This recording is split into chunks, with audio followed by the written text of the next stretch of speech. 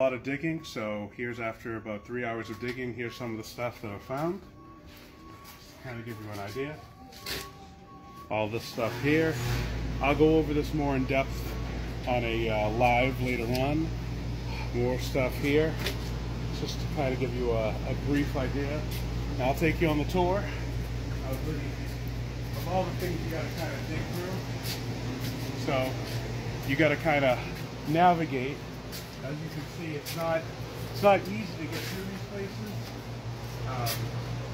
They're stacked full of stuff. If you take a look over here, I mean, you got to climb in here. You got to kind of like dig around. So, yeah. I mean, there's lots of money and stuff here. Like, I know like things like this are worth money, but I just don't have the room for the bigger stuff. But as you dig in, I mean, every box, I mean, like, I have no idea what this is worth. It's like a horse head. I don't know if this is a canter. I have absolutely no idea. The sauce thing, I don't know, but I'm not going to take it.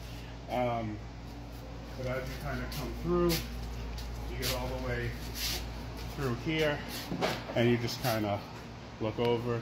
There's all the sports equipment. There's John Deere trailers. It's stacked as much as anything could be stacked, full of tools. Yeah, it's just a lot of work. But climb through here, grab the stuff that I think is pretty good, and yeah.